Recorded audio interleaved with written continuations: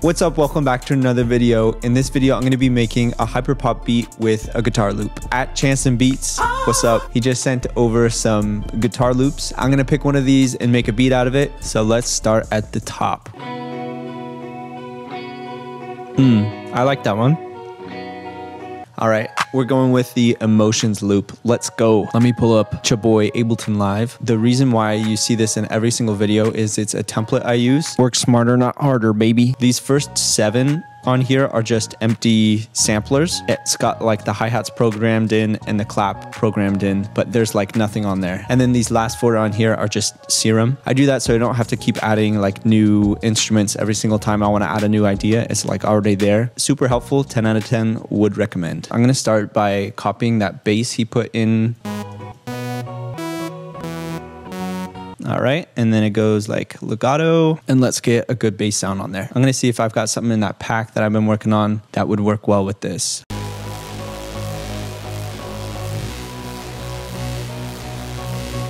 I'm already thinking the intro, so let's put a filter on that. So for the guitar, I wanna put some effects on there, kind of like washy and high passed. So I'm gonna use the drip plugin. Bro, that's so perfect. I love how washed out that sounds. I have an idea for the intro. I want to do like kind of random sounding plucks. All right, so what I'm going to do right now is kind of throw paint at the wall and see what sticks. Da-da-da, da-da-da-da-da.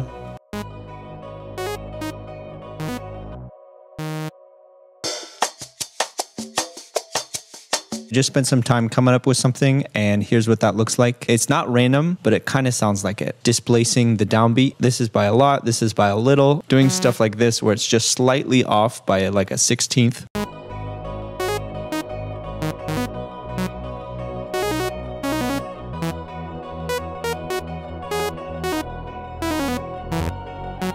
And I'm gonna go find a pluck that works for that now. Oh, what if I use the pluck I made today? I think I called it Playground.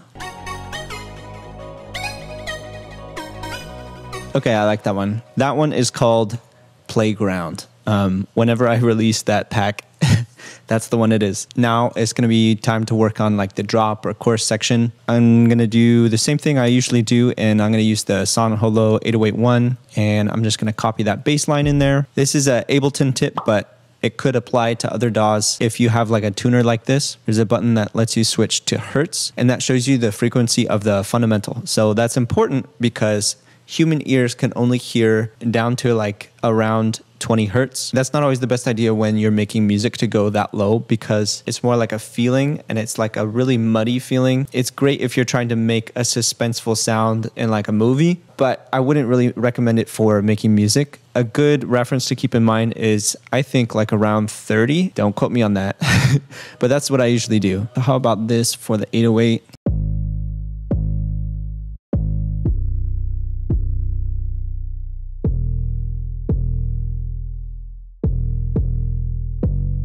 Next thing I'm going to put in here is some hi-hats.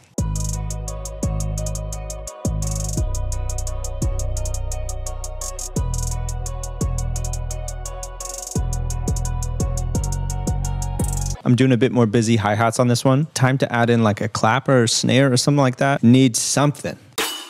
All right, let's use that one. And I'm also going to pair it with like a hip-hop snare. Ooh, I actually like that one. I know it's a bit different. I want to have like a really dirty kick on this one. Like it sounds like a stomp. And I think I know where to go for that one. There's this pack by Producer Grind that is called the Chicken Sandwich Drum Kit. And I always thought that was so funny. It's all like food themed, which is kind of fun. Not sponsored. All right, so let's hear how that sounds. I'm actually feeling like this is a bit too fast. Let's slow it down to like 160. Normally, if I have like an 808 and a kick, I usually have them hit at the same time, but this time I'm gonna try something else.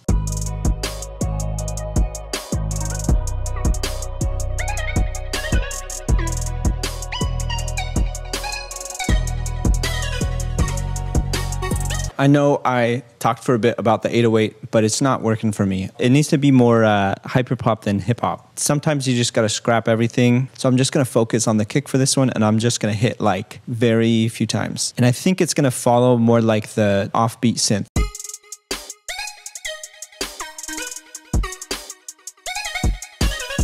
Okay, I'm just gonna grab the roots and then I'm gonna paste that here into my new bass. And I want it to be short, so I'm just gonna go like that. And I'm gonna copy in the kick to make sure it's like in time with what the kick's doing.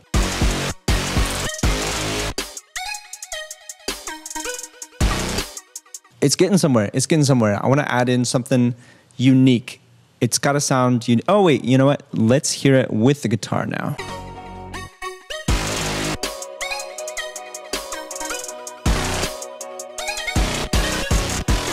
It doesn't fit yet with the guitar, but I'm not giving up on the guitar yet. All right, so this is what I've got so far after putting a ton of effects on this and chopping it up, repitching it.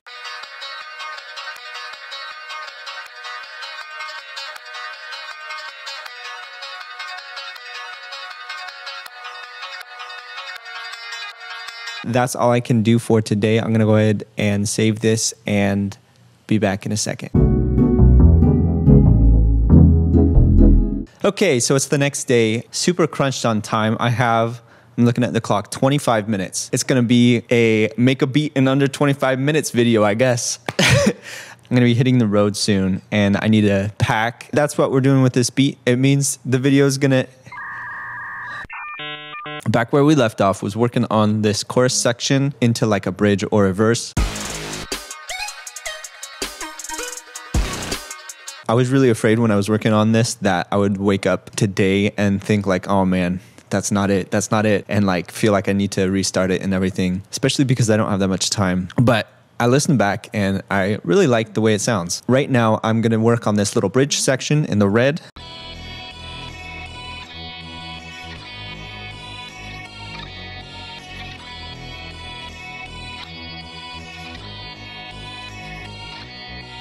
Yeah, I like it. I'm gonna have to roll with like the first ideas that come to my head. And I'm thinking like a drum set, but like low pass and a bit of distortion on there. Okay, I'm actually gonna chop this up.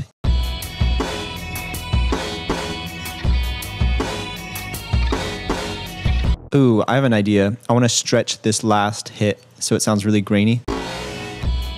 Yeah. Okay, and then I'm gonna process this a little bit, bring out some of the high in there with an OTT, and then like come at it with a EQ. That sounds good to me. I wanna add in like a pluck in here to make it sound more continual, because right now it's just like A section, B section, no continuity. I've got an idea. I wanna use a pluck that I made yesterday. Oh, I called it Goomba, I think. Yeah, there we go. It's just like a really simple sounding saw wave type pluck, but it's like very nice to have it immediately available to just do something like this.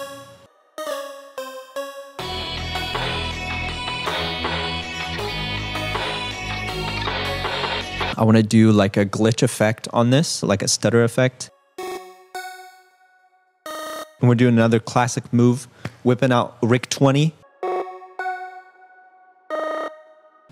Okay. Ideas. I'm thinking like a whip transition, like a really loud whoosh.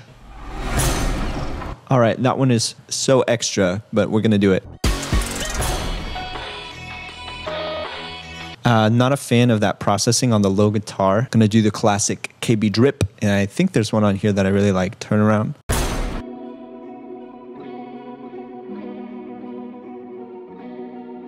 I'm gonna use that 808 that I left over. Because it's so low key, you can probably hear the 808 through the whole thing.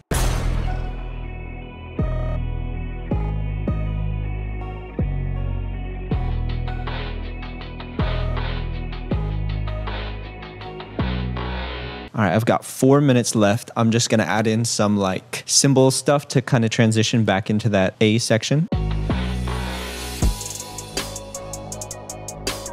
Awesome. Okay, I'm just pasting the drop 2 over here. I might even add in like just a small element to make it a little bit different. But besides that, I think we're pretty good. I'll keep working. I've got 2 minutes left. I found this vocal that I had downloaded. It's a B minor, and if I remember right, we were in G sharp minor, which is 1, 2, 3 down. Let's try to make this fit real quick. Ba-dum-da.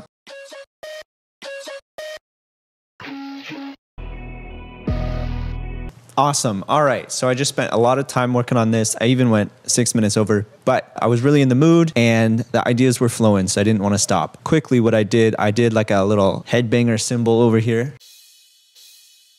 And then the vocal I added, here's the file name if you want to find it on Splice. I just put like a delay on that from the left and right ears, and then like a OTT. I just wanted to get a good sound out of that real quick. I changed up the intro bass a little. All right, so I'm just gonna change a couple things and play the beat for you in a second. If you like the video, make sure to smash that like button, subscribe too.